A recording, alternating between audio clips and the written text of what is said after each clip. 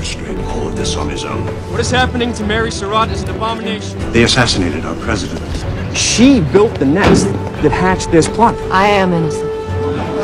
I won't betray my country. I won't betray my friends who died defending it. They drafted a constitution with laws against those powers. Precisely for times like this. Did you fight in the war, Mr. Aiken? Miss Surratt, I'm trying to help. Whose side are you on? I'm trying to defend you. You're trying to save you, Every Mr. witness I wish to call has either been turned by a jail or the threat of it. My son is not a murderer, Mr. Aiken. That's enough. There is no limit to how far the prosecution is willing to go. Inter arma, silent leges.